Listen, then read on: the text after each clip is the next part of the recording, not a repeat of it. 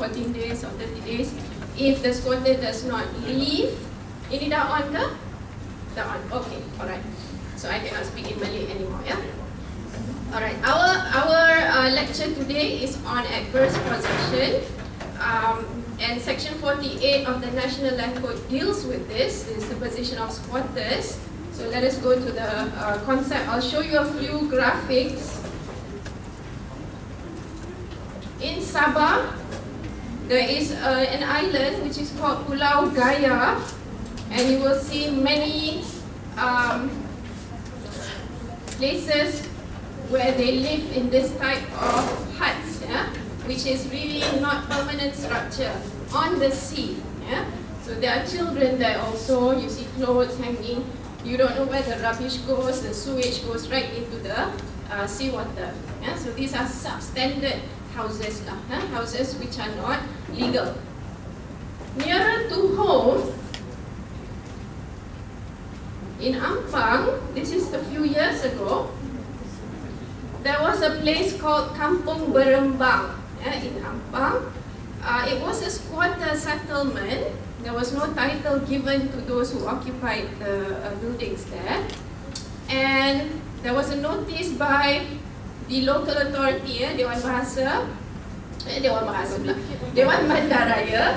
Dah lagi kot. Tak payah dia.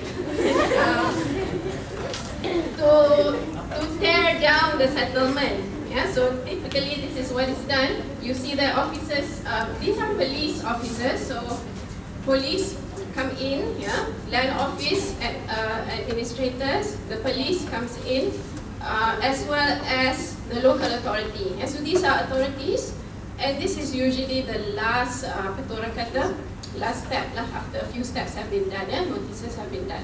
So they came, and you see these people here, probably asked by their parents to just lie down on the mattress. No bulldozer will want to bulldoze these people. So this is just a tactic by those occupying land illegally to show that we don't want to leave. We've been living here for a long, long time. Yeah, so please recognize our right. So we'll see how the law in the National Land Code deals with this problem. Yeah, so the issue or the thing that I would like you to think now is, does the law assist those who are squatters in Malaysia? Yeah? Can we find a legal solution? Yeah, that is what you should think about throughout this lecture.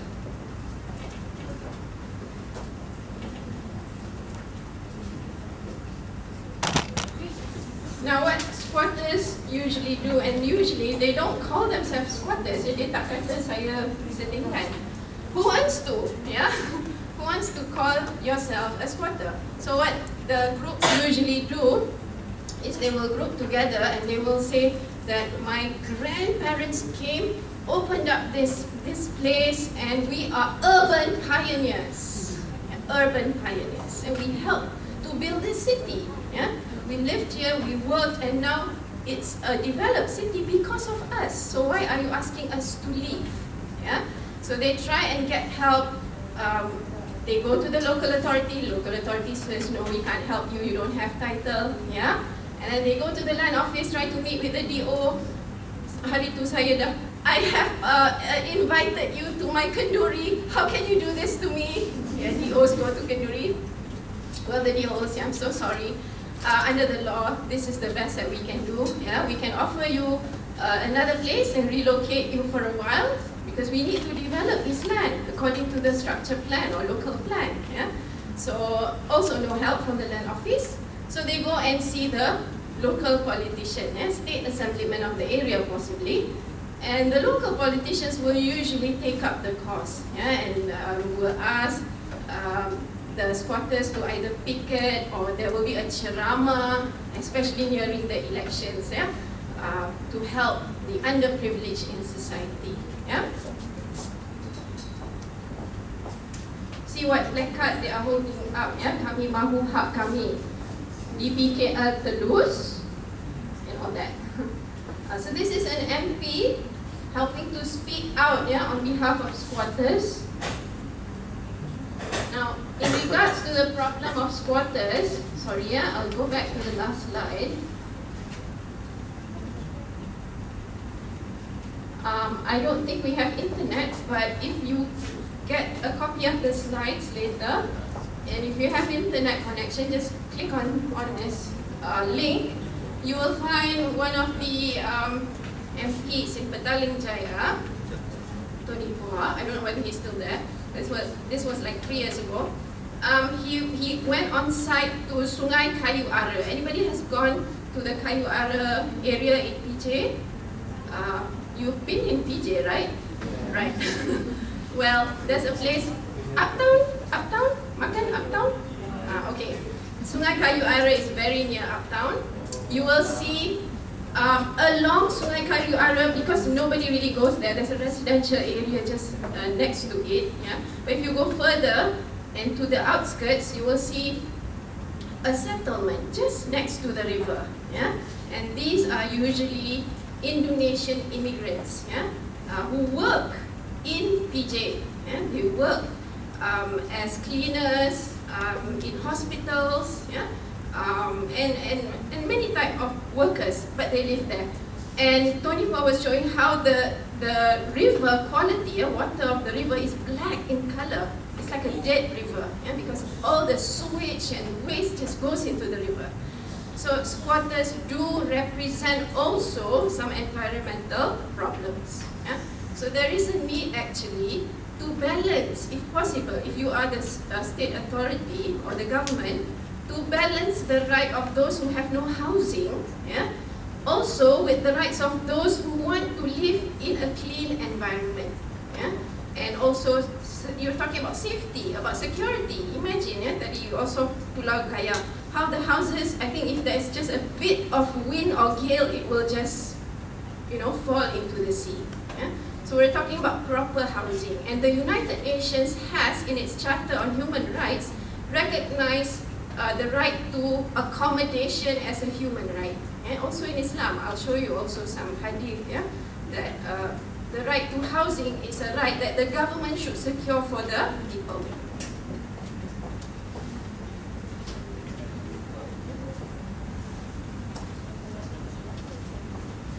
Alright, now we go to our statute. I think I asked you to just glance through section 48. Yeah?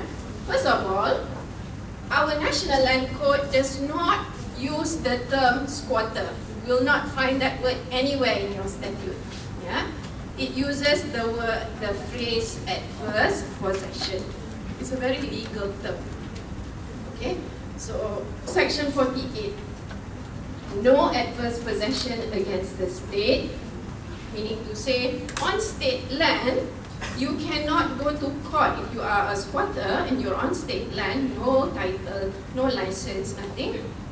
If the state asks you to leave, you cannot go to the court and argue that I am in legal possession because I've been here for years and years and years and the state has not done anything. That's not an argument that can be accepted by virtue of section 48.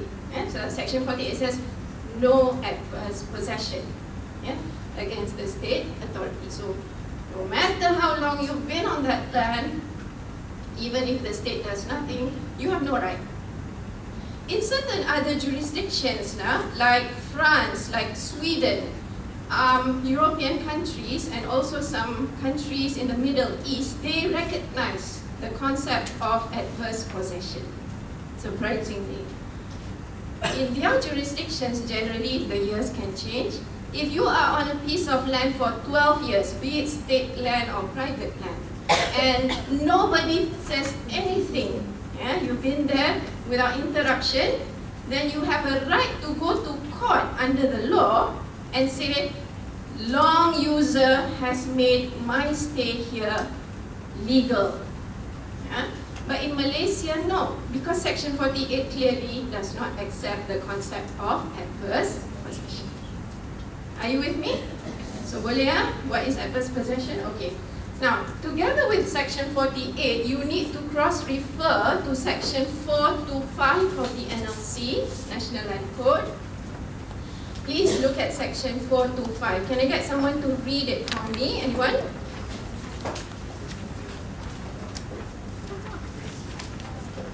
Section 425. Who would like to read? Unlawful occupation, etc. of state land, reserved land or mining land. 1. Any person who, without lawful authority, A. occupies or erects any building on any state land, reserved land or mining land, or B. clears, plows, digs, encloses or cultivates any such land or part thereof, or C. cuts or removes any timber or produce on or from such land, shall be guilty of an offence and liable on conviction to a fine not exceeding 10,000 ringgit or imprisonment for a term not exceeding 1 year. Okay, so that tells you, yeah, section 45 tells you that being in unlawful possession of state land and doing anything without permission on state land is a statutory offence. Yeah, it is a statutory offence that carries a penalty, yeah, including imprisonment. How much is the fine? 10,000 ringgit. Yeah? It has not been amended to increase. It has stayed 10,000 since a long time ago. So 10,000 or 1 year imprisonment, okay? Or both. Yeah? So this is one of the things that should be advised to a client who comes to you. Yeah? And relates to you, the position, and you come to the conclusion, oh, this person might be in adverse possession. Yeah? So section 48 read with section 425. Now there's another section that you need to also look at, and this is section 341. Section 341 deals with the right of the owner of the land, the registered proprietor, and 341 as opposed to 48, which deals with state land. 341 says, long occupation, I'm just simplifying it for you, long occupation of private land will not prohibit or stop the owner of that land from going to court and getting a valid order of possession. Yeah? So section 341 just stresses on the fact that long possession, no matter how long, cannot take away the right of the owner to go to court to claim back his land. Yeah? So again, you see that the National Land Code seems to take the side of the government as well as the registered owner in a question relating to rights of squatters. Ada ke right in the first place? Yeah? So that's another thing you should put in your mind. Yeah? When you say hak kami, right of squatters, you just need to focus or zoom into that word. Is there really any right for squatters? Yeah? Any questions so far? Alright, we'll move on. Now, the National Land Code also, well, if you want to describe what adverse possession is, this is also a good way. The law of adverse possession upholds the estates. Estates is ownership lah. Yeah? In land of person who has no formal ownership. Yeah? So that's just putting it in a nice legal explanation lah.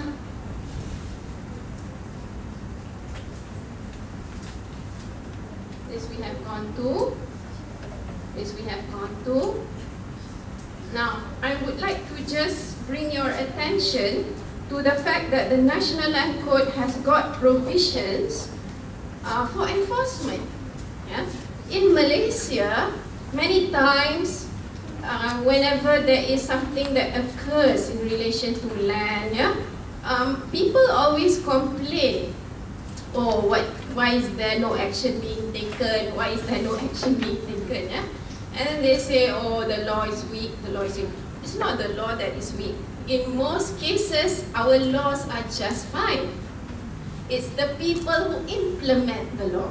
Yeah? So let's take a look at an example. Our National Land Code has got provisions to deal with squatters. Yeah? And this is under section 426A until 426D, if you'd like to just glance later. Basically, these sections allow an authorized person, and you have seen just now in the photos that I showed you, yeah? Police officers, local authority officers, land administrators. Yeah? Authorized officers, for example, any police officer not below the rank of inspector. Yeah, so it has got to be inspector and above. The registrar, meaning the registrar of titles. The land administrator at the land office also can come in that operation, as well as the settlement officer who works at the land office. He goes down to the ground and does investigations. Yeah? 2, without warrant. Tak payah warrant pun. Yeah? The law allows A, arrest a person committing the offence. What offence? Unlawful occupation of state land. Ini pasal state land sahaja. We're not talking about private land. Yeah? B, seize any property used to commit the offence. What property do you think this means? The house. Macam mana? Let's seize the house. If the house is probably made out of not bricks, yeah, planks, the planks can be taken. Just now you saw mattresses. Mattresses can be taken.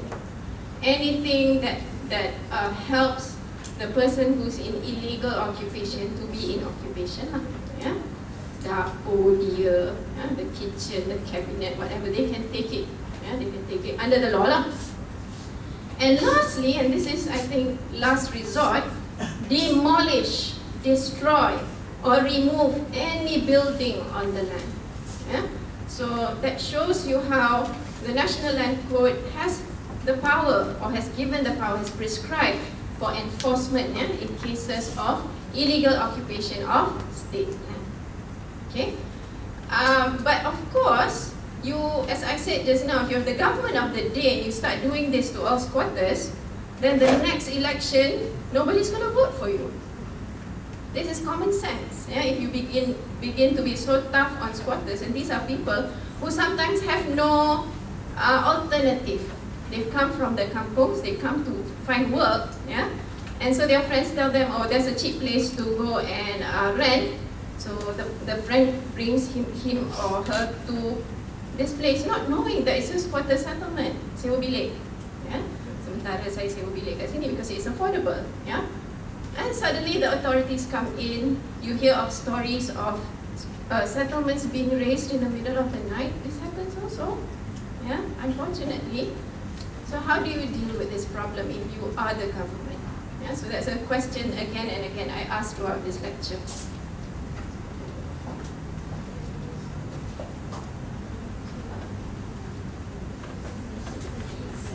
Right, now I bring you to the locus classicus. No land law student can explain the concept of adverse possession without referring to section 48 as now, section 425, section 341, and Sidek's case. Okay?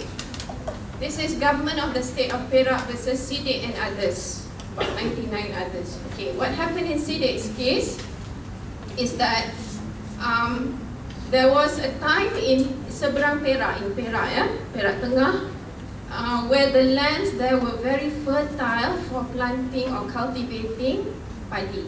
Yeah? If you go to seberang Perak, Kampung Gajah area, it's just flat land there. Yeah? Orang kata, as green as the eyes can see, far off. Yeah? It's all green. So it was fertile. So people from all over Peninsular Malaysia, from the east coast, from the north, from the south, yeah, came to seberang Perak and wanted to settle there, yeah, to start padi cultivation. So Sidek and his friends were one of these people. Yeah, they considered themselves pioneers, yeah, peneroka in Malay, yeah, to open up fertile soil. Okay, so of course they didn't get any permission yet lah from the state. They started cultivating, and they stayed there with their families.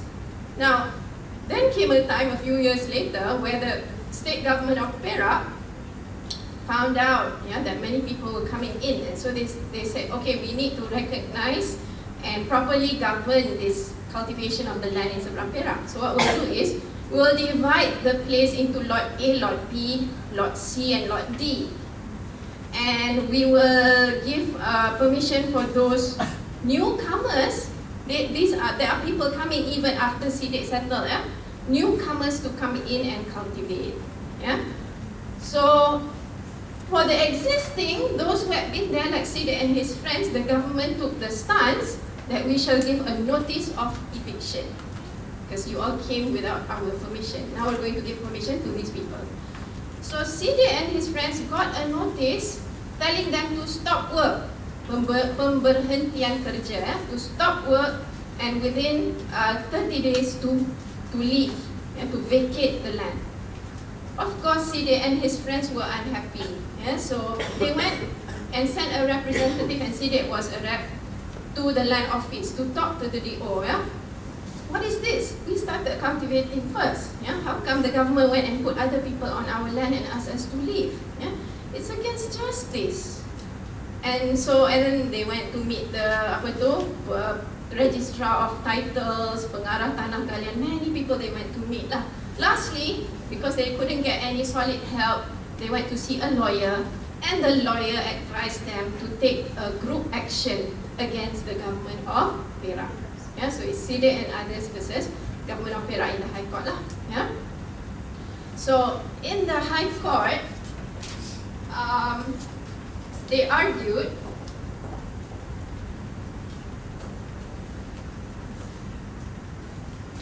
that when they went to meet the district officer had promised each settler 3 acres of paddy land subject to successful interviews. And this was what the DO promised them. Tak apa. It's okay, I'll call each family or each head of the family for an interview. If I see that you have a good case, we'll give you 3 acres. And that's what the DO promised. So they tried to use this in their arguments in court. There was a promise by the DO, who is an officer of the government. So there shouldn't be, the government should not go against the promise.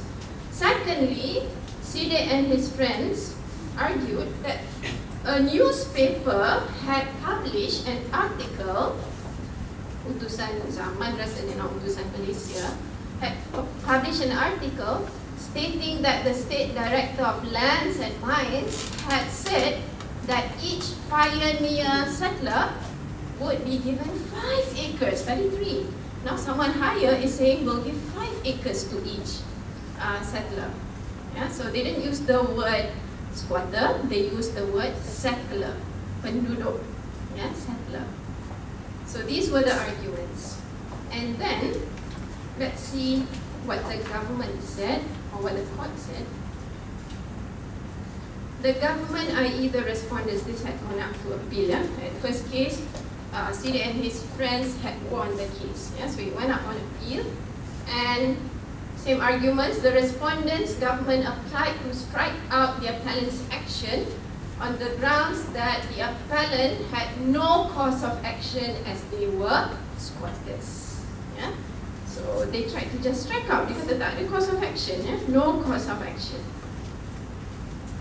And this was upheld. The federal court, the highest court, decided this case, agreed with the respondents, and said that the appellants had no cause of action as they were squatters.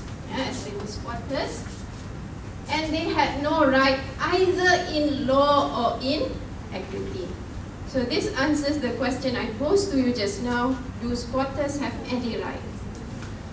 Federal court in Sidik says no right either in law or in equity.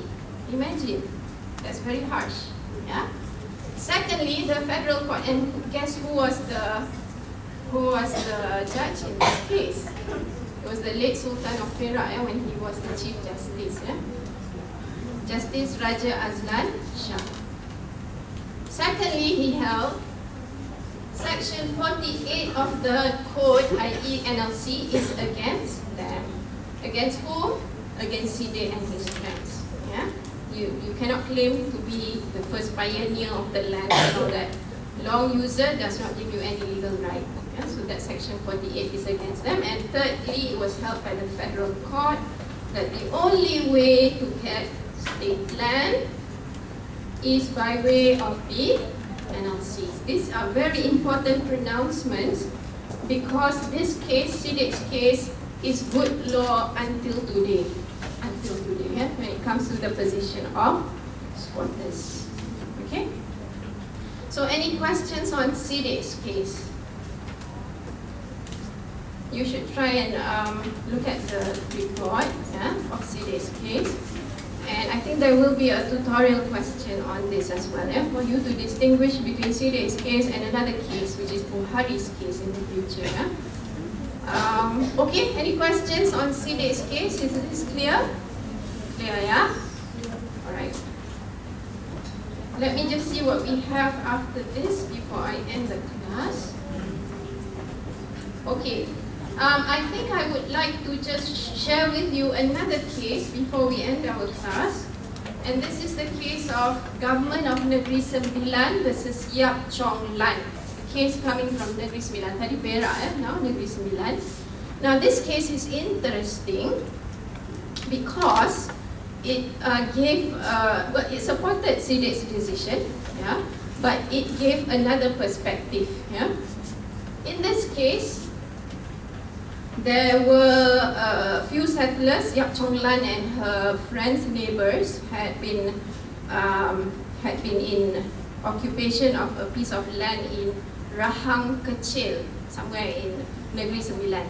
Yeah, and then the government wanted to build an integrated neighborhood, yeah, macam housing development lah, yeah, by Lesco Development, a quite famous developer. So the DO asked the occupiers, in this case, to move. Can I relocate you somewhere else because the government needs this land? So the DO gave them a piece of land and lots for them to build their house. The government gave electricity, gave water, yeah. So there was infrastructure given by the government. Okay.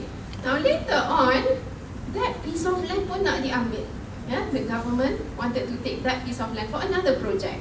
So that's when Yap Chong Lan and her friends went to court and tried to, in this case they didn't go to court, they were the defendants. The government took action against them to for an order of possession, for them to leave. And they argued in court that the collector had given them lots of land. The act of the collector means there has been consent, implied consent for them to be there. Yeah. Also, they argued that the act of the government in local authority in giving water and electricity, public utilities, showed that there was implied consent for them to stay there. Macam their arguments are a bit stronger than the ones in Siddiq's case, bukan? Okay. Now, in this case, it was held that they didn't have the right to stay there. They lost their case. They also tried to argue on the basis of estoppel. They said that the government is estopped from asking us to leave because of the promise or rather consent by the DO and implied consent by the government in giving utilities. Okay. Court in Yap Chong Lan, federal court juga. Yeah, no, Yap Chong Lan. I think it's a high court decision. Yeah, high court decision. The government cited the decision of the federal court in Siddiq. Yeah, so the judge in Yap Chong Lan, Justice Wan Hamzah, he said that Yap Chong Lan and friends had no right, either in law or in equity, that the squatters cannot rely on promises or acts by the DO or the collector and land office. The squatters cannot rely on public utilities being given to them, yeah, by the government, and the squatters cannot invoke the principle of estoppel against the state authority. So they lost the case. So menunjukkan, yeah, it shows how in Malaysia really squatters have no right, yeah, in law or in equity. Estoppel is an equitable remedy, kan? Court kata tak boleh juga. And they say equity only accepts private parties, not when the government is a party. When the government is a party, no equitable remedy can be invoked. Yeah. So I leave you there. We will continue next Tuesday, and I will be going through a few other cases, so please read up in your textbook, the relevant cases. Any questions before we leave? There are a few students that I need for them to come and see me. Can I have the attendance, please? Please come and see me after class. The first is Amira Natasha Moore. The second person is Muhammad Azrizal, who's not here today. Also, siapa lagi There's another person. Najla binti Pamnan, Mushira Said Arshad. These 4 people come and see me, please. Thank you. Assalamualaikum warahmatullahi wabarakatuh.